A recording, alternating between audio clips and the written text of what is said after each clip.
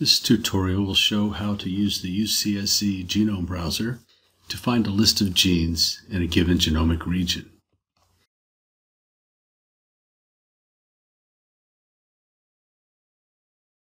To navigate to the Genome Browser, go to genome.ucsc.edu.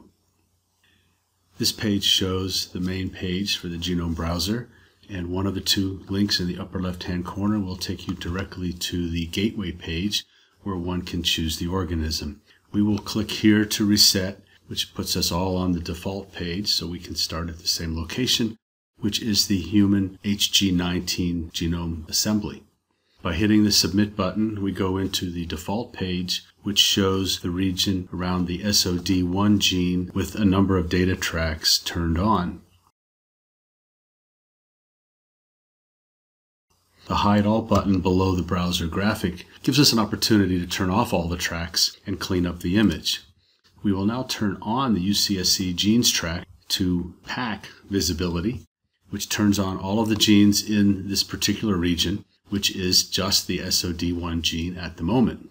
Now, to put a larger region onto the Genome Browser, one can type in gene coordinates using the same format as you can see here, chromosome, colon, start coordinate, hyphen, end coordinate. Or one can type in a number of other identifiers, such as 4p16.3 chromosome band. The Go button will take us to that location.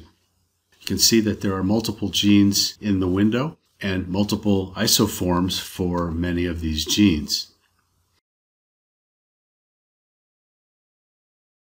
To turn off the extra isoforms, go to the configuration page for the UCSC Genes track by clicking the little button on the left-hand side. The Splice Variants box can be unchecked, and then the Submit button takes us back to the browser with only one isoform for each gene selected.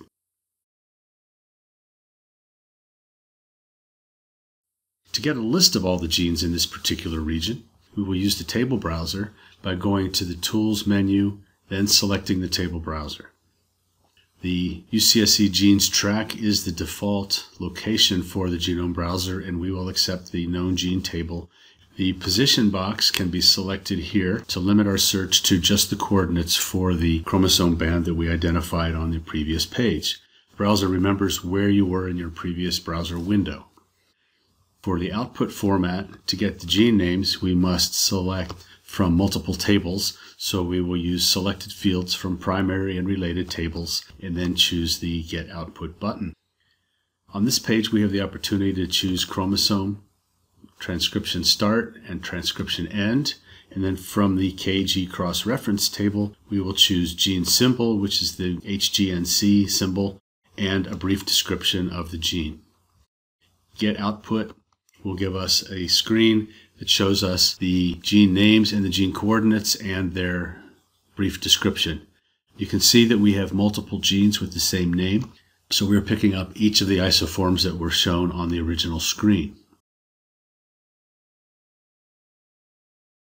Going back to the table browser now, we can use a different table as the primary table if we are interested in getting only a single isoform for each gene.